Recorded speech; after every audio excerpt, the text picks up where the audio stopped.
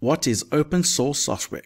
When you're on your computer using an operating system like Microsoft Windows or a program from Microsoft Office, have you noticed that you can't actually change the way the software works? You can't change the code or add any new code. You can change the settings, but not the actual code. That is because products like Windows and Office are called proprietary software. This is software that is owned by a company or individual who controls its distribution and modification.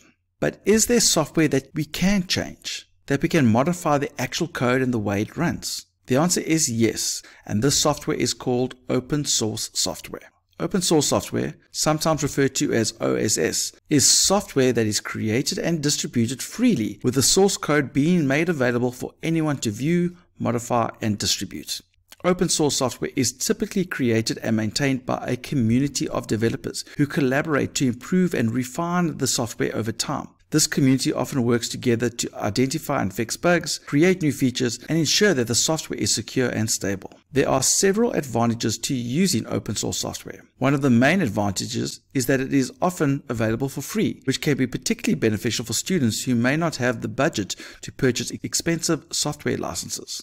If you have to pay for open source software, then it's normally at a very low cost. You still get the full source code, but you are probably paying more for the additional utilities, tools, extra help, and manuals. Additionally, because the source code is available to everyone, open source software can be customized and modified to meet specific needs and preferences. This can be particularly useful when you have unique needs for what you want the software to do. Another advantage of open source software is that there is a community of developers to help identify and fix security vulnerabilities quickly. Additionally, open source software can foster a culture of collaboration, which can be particularly beneficial for those who may be interested in pursuing careers in technology. However, there are some potential disadvantages to using open source software. One of the main disadvantages is that there is no guarantee that the software works, and there is no one to hold accountable if there are bugs or glitches in the software. There may be limited support in documentation, which may be difficult to access.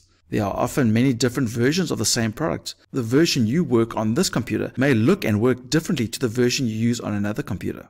Open source software may not be as popular or widely used as mainstream proprietary software. Many people are familiar with software like Microsoft Windows and Office, and so the learning curve to use different software may deter others from changing over to it. And if you want to use open source to its full potential, then you will want to modify the code. But this requires a higher level of skill and knowledge in order to customize and modify your version. If you want to know what open source software is out there, then let's look at a couple of examples. If you're using operating systems like Microsoft Windows, then maybe try the open source Linux or Linux, depending how you want to pronounce it. If you can't afford to buy the latest version of Microsoft Office, then maybe try OpenOffice. You may not be able to change anything on iTunes, but you can on VLC. Adobe Photoshop allows you to edit images, but GIMP is also available for your image editing projects. Overall, open source software can be a valuable tool. By leveraging the power of a community, open source software can provide powerful tools for learning and productivity, while also fostering a culture of innovation and collaboration. We release a new video every Thursday at 3 o'clock. So click on that subscribe button so you don't miss it, as well as following us on TikTok at Mr. Long Education. Share us with your friends, and remember, don't do it the long way, do it the Mr. Long way.